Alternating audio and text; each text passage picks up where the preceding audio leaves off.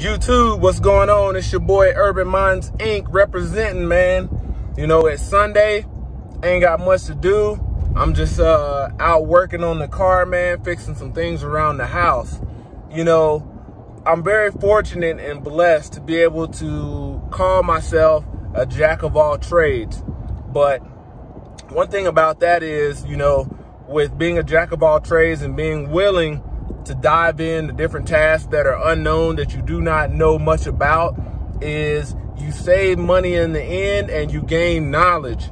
You know what I'm saying? There's a lot of, you know, men out there that fear that they will mess something up if they try to do something that they never do. You know, just a couple months back, man, I was looking to have a slab of concrete poured in my backyard.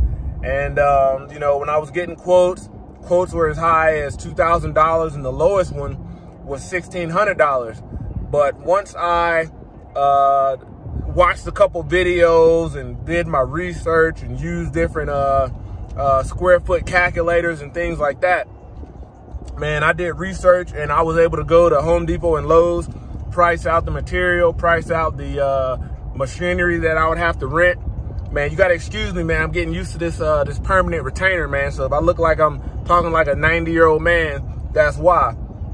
But once I priced it out, had some coworkers that that were willing to help me. 2 coworkers, men, man. We put our hands together, and probably for about less than $800, I was able to lay a bigger portion, a bigger slab of concrete than if somebody would have came out and laid it for me, because the size that they quoted me for was a smaller slab.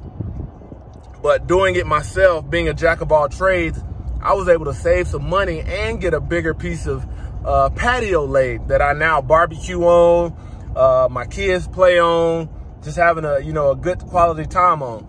You know, the most important thing is I will never pay to have that done unless it's just out of my scope, as far as you know, it requires too many people for me to get it done. But if it's a small project and I can do it like I did this one, then I save some money.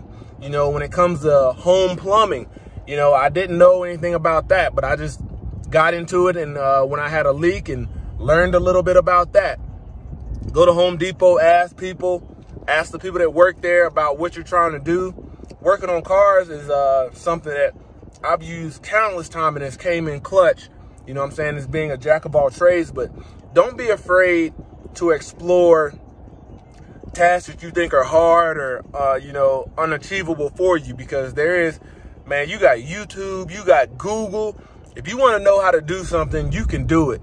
You know, there's just so many resources and answers out there to help you do what you want to do. So don't ever be afraid to become a jack of all trades and save yourself some money and gain some knowledge, man. That's just the message of the day. Don't forget to comment, like, and subscribe. Holla back at your boy. Peace.